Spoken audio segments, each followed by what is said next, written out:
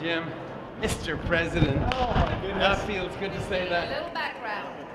2 months ago, the World Bank launched a global conversation asking people around the world what will it take. I'd also like to welcome the global audience that are watching us here, watching us on worldbank.org and also with one.org in English, French and Arabic, and the Twitter using the hashtag WBLive. Now,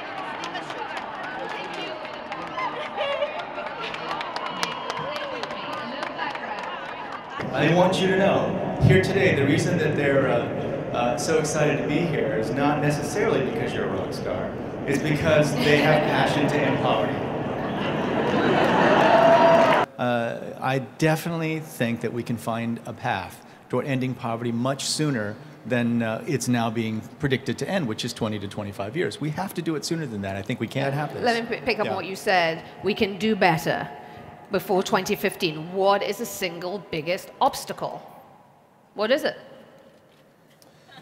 I think if you want to know what will turbocharge Yes. The fight against extreme poverty, it is open data and transparency. And How are you going to push us? Let's put it that way. I think continuing to open the data, that the more you publish country, your country plans and the numbers behind them, I think accepting that the world is numerate and can understand this stuff, although there will have to be some capacity building in different regions so that people do understand what you're doing.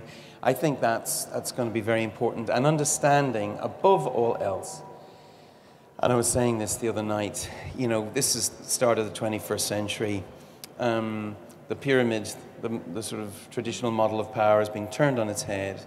Base is is kind of in charge now. So that base better be educated, and I think that's the key, is the understanding. We have to invest in the understanding so that the bank is not a top-down thing, but it's a bottom-up organization, and that all your people on the ground feed back to you what they need, and then you serve those people on the ground. I think the inverted pyramid applies to the World Bank also. Everybody here knows that the biggest killer of them all, bigger killer than AIDS, TB, malaria, probably the lot together, is corruption.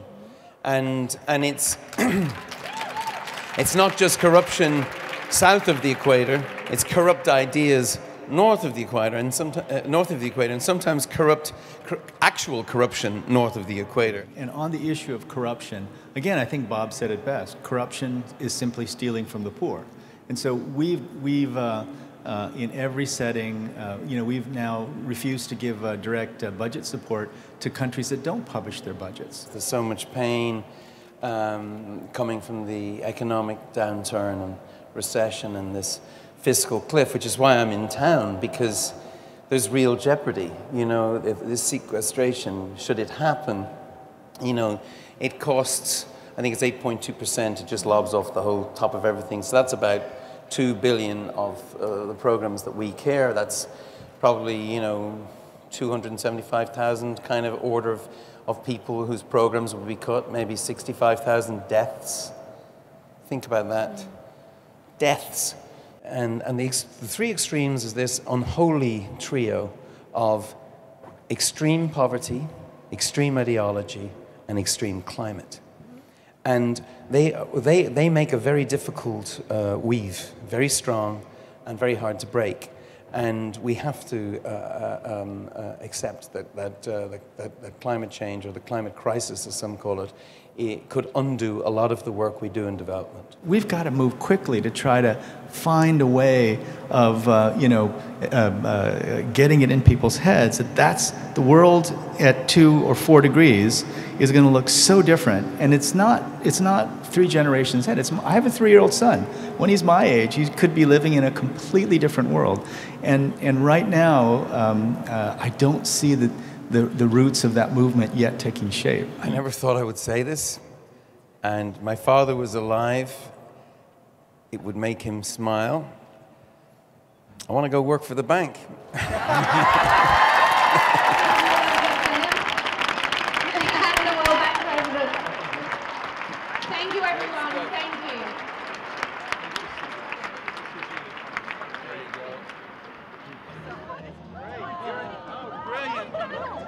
That's so cool. Thank you. Bye. Your open data. Open data team is here. Oh,